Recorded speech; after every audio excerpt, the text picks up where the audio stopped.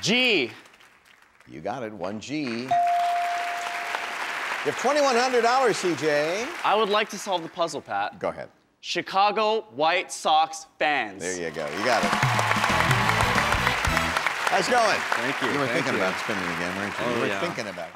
So early in the season, we had a crossword puzzle, and it was Chicago sports teams, and it was, you know, Cubs and Blackhawks and Bears, but we didn't have White Sox on there. And it wasn't a slight, because in the crossword puzzle, they're all one word, and White Sox is two words. But White Sox fans felt slighted, so in honor of them, we had a puzzle on the show White Sox fans.